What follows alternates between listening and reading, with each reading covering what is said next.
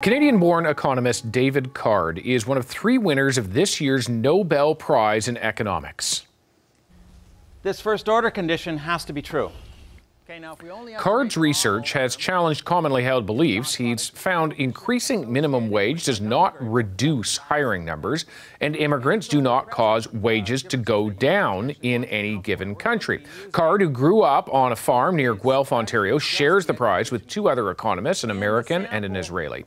David Card is a professor of economics now at the University of California at Berkeley. Professor Card, good to have you on the program, and first of all, congratulations. Thank you very much. So let me guess, last 24 hours, you've got lots of sleep, your phone's been quiet, no emails have been coming in, no knocks at the door, nobody's saying anything. Very peaceful time for you? Oh yeah, one of the best, yeah. So your work, and I don't want to try to oversimplify, but here I go. Your work that you're being honored for by the Nobel Committee looks at a couple of things. One of them is around the minimum wage and the old belief by some that if you increase the minimum wage, jobs are going to be lost. And you disprove that in your research. And another part of it is, and forgive again the oversimplification, but that immigrants steal jobs, and your research goes on to disprove that.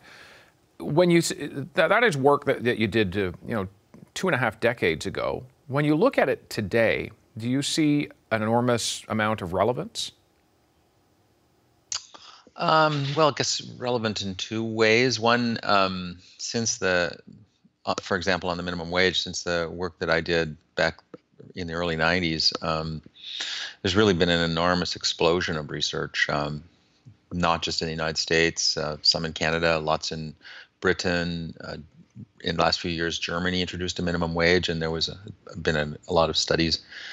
And I would say, most of the evidence from those studies has more or less confirmed the original results we got, but it's also provided a lot of insights into how the minimum wage affects different kinds of workers, for instance, black workers relative to white workers in the U.S. context.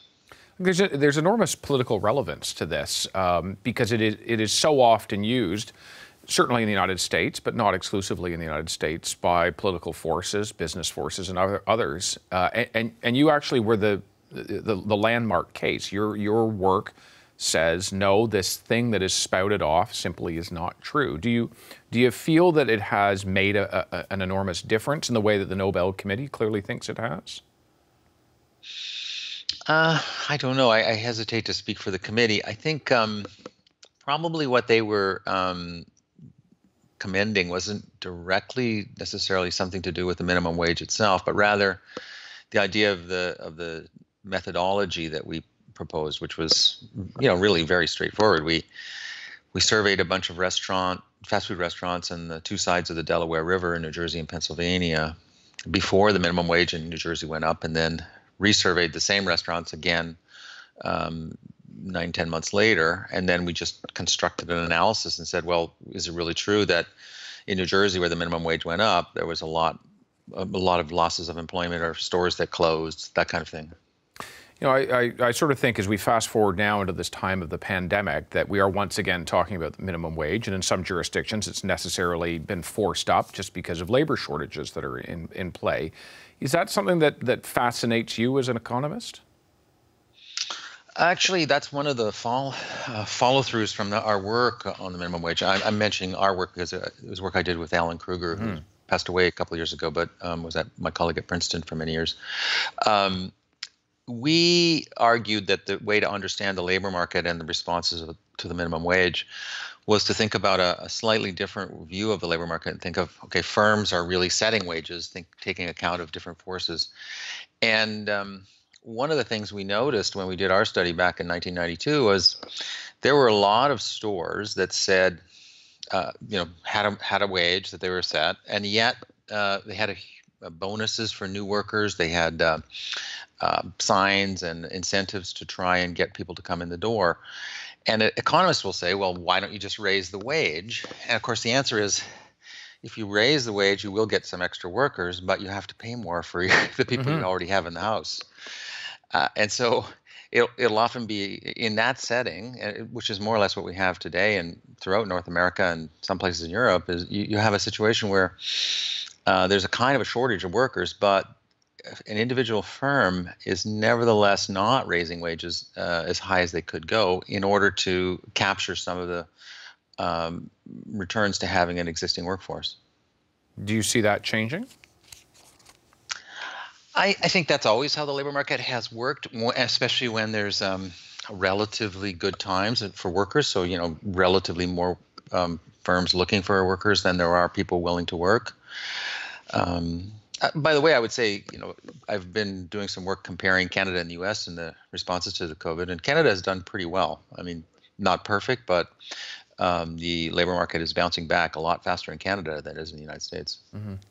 Yeah, I know your work is not political in and of itself, but of course it would be cited by politicians. And I kind of wonder where you sit when you look, and again, particularly in the United States, not exclusively, where so many jurisdictions have been resistant to increasing the minimum wage. It's not fundamentally, it's not like it's 5 times what it was back in the 90s when you were doing this research. What goes through your mind when you see that level of resistance to raising the minimum wage? Well, I mean, in all honesty, there's resistance to vaccinations. There's resistance to doing something about climate change. There's a lot of resistance to any kind of change that's going to disrupt the order. So you can't, as a researcher, you can't really expect, that people are going to necessarily not ignore their own self-interest. And there's lots of, for example, the example we were talking about of a firm that is trying to recruit new workers but has a relatively low wage for the people it already has hired. Mm-hmm. They have strong incentives not to raise the wage because they're making some money on that. There's a kind of a trade-off between wages of workers and profits of firms. I've got to ask you, and it's just a curiosity because we don't get many Nobel laureates that you have the opportunity to speak to. You're age 65 now, do I have that right? Yes. So what do you do to top this? What does the next chapter in a Nobel laureate's life look like? Well, you can't really plan your life around getting a Nobel Prize. True.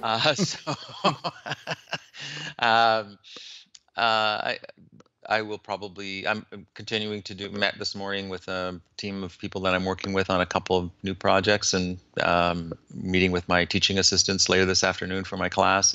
I don't think too much will change. Once the interviews will come and go, and then the email will subside, and I'll be back to where I was. What's it going to be like, though? I mean, just think of those teaching assistants. You once occupied that kind of a role, and it's been a few decades since that's happened. But what do you think's going through their mind as you sit down with young, up-and-coming scholars to be face-to-face with someone they know, but it takes on a different hue this week, certainly? I'm not sure it changes things too much. I mean, one thing I think that's true is I've worked with lots of people, PhD students, colleagues, co-authors, and so on, and to some extent, my successes reflect of all the inputs from those research assistants. This minimum wage paper we had a team of people helping us analyze the data and so on. And so if someone like me gets a prize, in a way, it's kind of a prize for the whole team. Mm-hmm. And so maybe they get some benefit, and somebody will say, well, I see you were working on that project. That's interesting. Maybe they get a little bit more attention, a little more respect. I hope that's true. Well, Professor Card, from all of us, congratulations, not just to you, but as you rightly say, to your team and the teams you've worked with over the years. Thanks so much for chatting with us. Thank you very much. My pleasure. Hi, I'm Vashi Capellos, host of Power in Politics. See more of our show by subscribing to the CBC News channel or click the link for another video.